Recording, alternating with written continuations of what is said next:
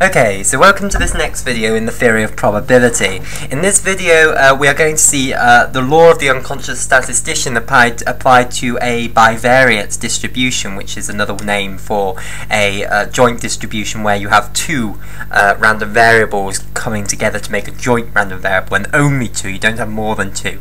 If you've got more than two, it's known as a multivariate distribution. Okay, so we're going to see the two-dimensional analog of the law of the unconscious statistician, and we're going to use it to prove that the expected value of x and y, x multiplied by y, is equal to the expected value of x times the expected value of y, which we used in calculating moment generating functions of certain distributions. For instance, the binomial distribution, we use this. Okay, or did we use it in the binomial distribution? I'm not sure we did actually, no.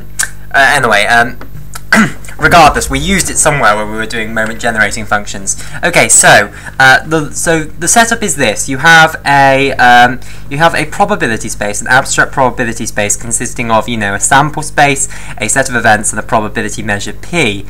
We then have a joint random variable x and y, which is ascribing to every outcome in this abstract probability space. It's ascribing an ordered pair, so it's mapping you onto R2. So all of the outcomes in here, so an outcome little s is given two real numbers, so x of s, y of s, so it's ascribed an ordered pair, an element of R2.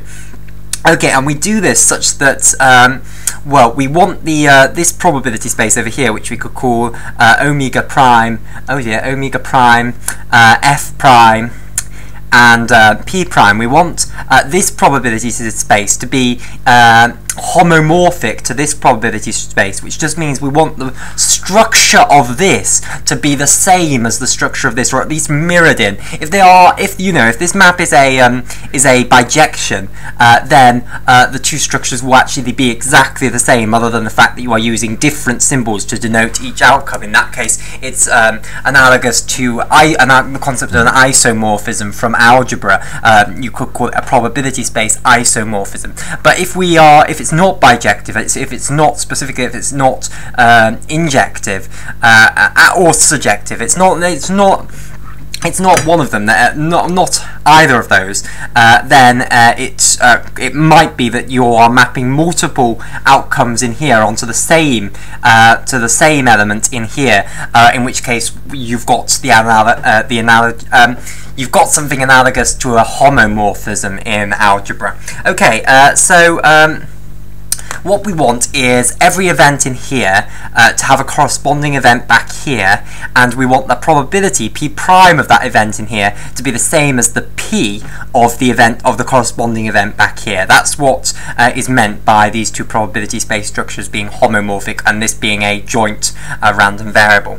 Okay, so what we can do now is we can set up another function which we could call g, which is going to take in both values x and y. So it's going to take in both of these values x and y, and it's going to plug you out a real number. So we're now going to map all of these, we're going to map them onto a real number. So every single ordered pair here is going to get mapped onto a real number. So let's say x of s and y of s is going to be taken onto g of x of s, oh dear, y of s. So we've gone out of the probability space, but never mind. So this is a real number, which the s is going to be mapped onto this ordered pair, and then the ordered pair is going to be mapped onto this. And basically, if we view, again, this is going to be this is going to map you onto the real numbers, and again this is going to be a sample space. We could call it omega double prime, and again we will have a set of events on here and we could define a probability measure on here, and what we want is for every event in here to have a corresponding event back here, and we want the p double prime of any event in here to be the same as p prime of that corresponding event back here. And then if this one is homomorphic to this one, and this one is homomorphic to this one, then these two are going to be effectively homomorphic. So you can draw a random variable straight from here, which we could call z, which is the composition of these two maps. So it's just a single random variable now, and what we'd quite like to know is what is the expected value of this random variable z, i.e. what is the expected value of little g of big X, big Y.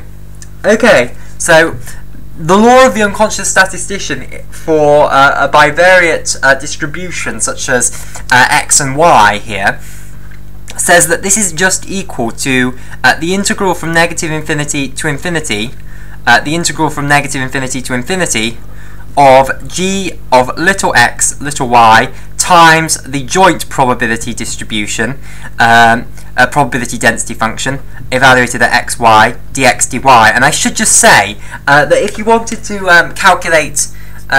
sorry, no. So what this is doing, this is saying, okay, we want to take the expected value of this, so the x and the y values can vary over all values in R2. So if we vary that over all values of R2, this is, in a way, the probability, well, when you times it by dx, dy, that is, in a sense, the probability that you are in a tiny little square of side lengths, dx and dy. Now, so if we then take what is that point xy mapped onto by this function g of xy, so this is what it's going to be mapped onto, then effectively we're saying this is the value of gxy, this is the probability that it's going to take on that value, and if we sum it over negative infinity to infinity, negative infinity to infinity, if we sum it over all values of R2, what we're going to add up is every possible value that g can take on times, in a sense, the probability that it takes on that value, and you are summing up over all values x and y's of over all ordered pairs. So you're summing over the entire of R2. You're integrating over all of R2. So you're going to get every possible outcome here. So effectively, that's what you're doing. You are multiplying the number you get times the probability that you get that number, and then you're summing over effectively every single outcome here. But the way you're doing it is by summing over every outcome here, because every outcome here has a corresponding outcome over here. Okay, so that's the law of the unconscious statistician, the two-dimensional version of it for a bivariate distribution. So now what we can do is we can say, okay, we wanted to prove that the expected value of x times y was equal to the expected value of x times the expected value of y if x and y were independent, y independent. Okay, so what you can think of is you can think of having a abstract probability distribution here. You can think of having two random variables, x and y, both mapping this abstract probability space onto the real numbers, such that, again, these are effectively probability space homomorphisms. And then what we can do is we can combine them together to make their joint distribution, xy, which will map you onto R2. And then what we can do is we can think of taking each point in here and mapping it onto a real number by taking... okay, so if you have a point here, s, this will be mapped onto some ordered pair, let's say x of s, y of s, and basically you're going to map that onto a real number by just multiplying x of s by y of s, so you get x of s, y of s in here. Okay, so that is effectively just a function, so our g of xy, g of xy, is just going to be equal to x times y.